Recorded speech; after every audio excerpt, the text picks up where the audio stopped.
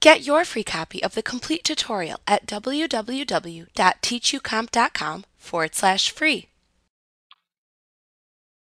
You can track mileage for your vehicles in QuickBooks so that you have a record of your vehicle's mileage for tax purposes. You can also assign mileage to a specific customer job so that you can bill the customer for the mileage. There are some limitations to the use of this data, however. You cannot use the data to reimburse employees or vendors for mileage. You also cannot track specific vehicle expenses like tolls paid, gas, and other types of expenses. You can work around this by simply entering these charges as a bill, which can be charged to the customer.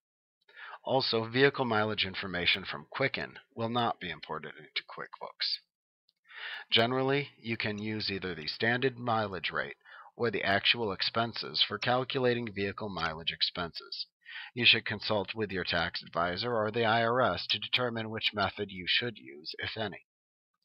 To enter vehicle mileage, select Company from the menu bar, and then choose the Enter Vehicle Mileage command.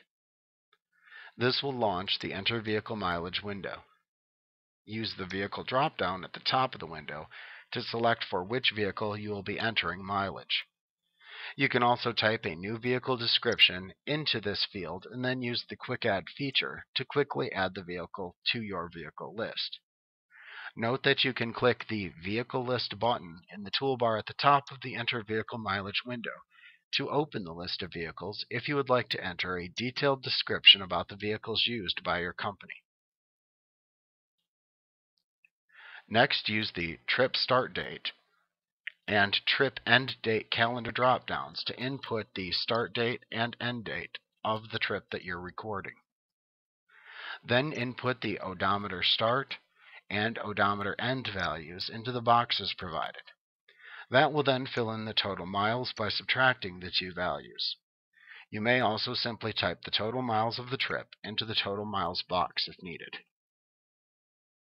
If you want to assign the miles to a specific customer or job, then check the Billable checkbox in the upper right corner of the window, and then use the Customer Job drop-down to select which customer or job to assign the mileage.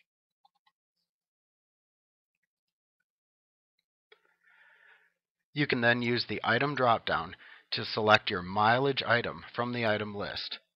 If you are going to be reimbursed for mileage by the customer, you will need to create a mileage item as an other charge or service type item within the item list so that you can use it to collect the mileage amounts in an invoice at a later point in time.